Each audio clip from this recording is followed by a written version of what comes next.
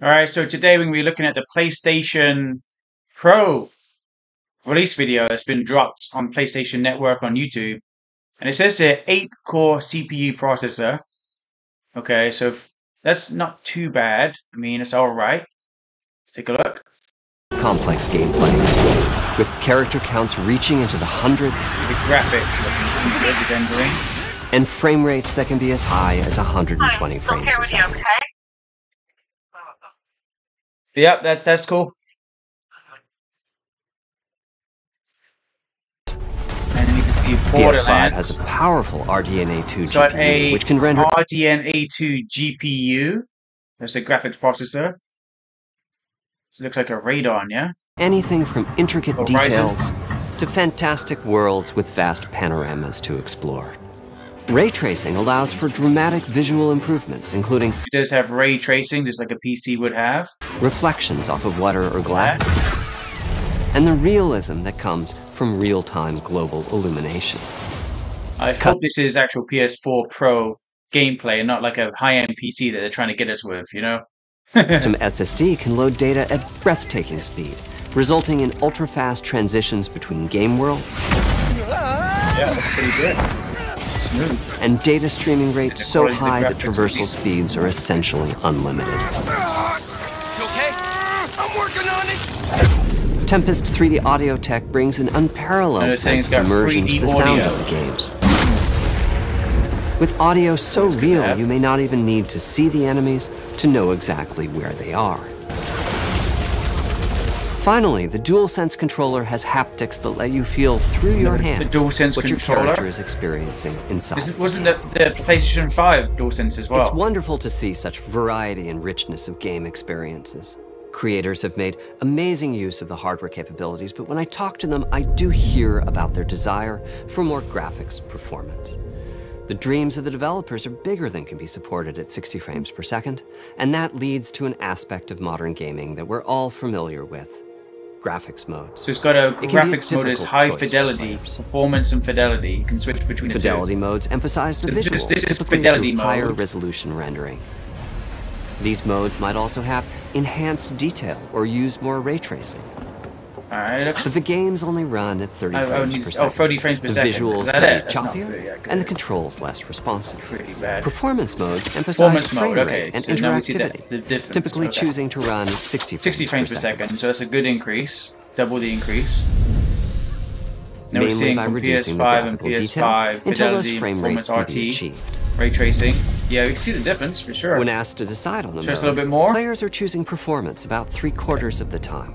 Removing that decision, or at least narrowing that divide, is one of the key targets for PlayStation 5 Pro. Promo video. We want to give players the graphics that the game creators aspire It's to, information, at so the high frame rates that is what it players is. typically prefer. To do that, PS5 Pro Majority substantially of people don't improves know over what this is, by the PlayStation way. 5 in 3 ways. No offense. Here's what we call the Big Three.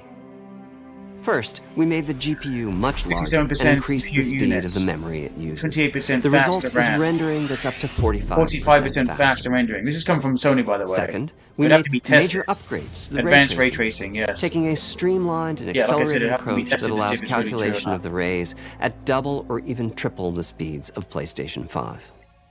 And finally, we added custom hardware for machine learning and an AI library called PlayStation Spectral Super Resolution, or PSSR for short.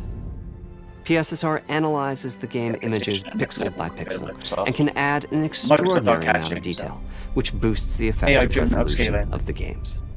Which is Game kind of cool. creators are adding PS5 Pro support to new and existing titles, and with the big three involved, the results can be pretty amazing, with graphics showing something like fidelity levels of detail, but at double the frame rate. Here's The Last of Us Part 2 running on PS5 Pro. It has looks huge so amounts similar of to a detail PC, and targets man, in a terms super of, smooth like, 60 frames per second. Yeah, you know, that smoothness. Let's compare this to the difference. fidelity mode on PS5, which is only Definitely see running the at 30 frames per second Wow. and is therefore much choppier. Clearly see it. If you look closely. This goal of delivering almost fidelity-like graphics at performance frame rates has been achieved for Again, a look. broad set of titles, including Marvel's Spider-Man 2 Yeah, it's clearer. It's less and Ratchet blur. and Clank Rift Apart. Yeah, for sure. Look We at can that. see that PS5 Pro is close to Right there. Yeah, you double. see how clear it is? on the right side versus the left. Lack of blur, like motion blur is taken out. The power of PlayStation 5. Cool. Another way to compare the two consoles is to look at PS5 Pro versus Performance mode on PS5, both of which target 60 frames per second. What we see here is a difference in detail. PS5 Pro is much sharper and crisper than PS5. It's like putting your glasses on, you know, you have bad eyesight. You're like, whoa, now I can really see now. Details are much clearer. Yeah, it's kind of like that. And here we can see Marvel's Spider-Man 2 is noticeably higher resolution throughout the scene, including the trees and procedural cars. So overall, some remarkable improvement to the games. On PS5 Pro, we can see increased sharpness to the graphics or smoother and more responsive gameplay.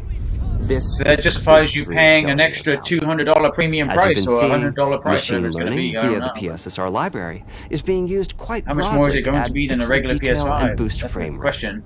But there are as many approaches as there are game engines. The increase in raw GPU power is being especially effective for Horizon Forbidden West.